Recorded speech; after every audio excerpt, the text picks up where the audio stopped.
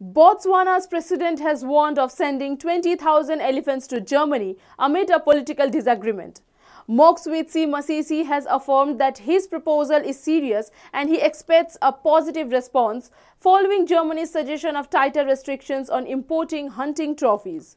Masisi stated in an interview with German media that such measures would only worsen the living conditions of Botswanans. He urged Germans to coexist with animals, emphasizing that the elephant population has surged due to conservation initiatives and that hunting plays a role in maintaining balance.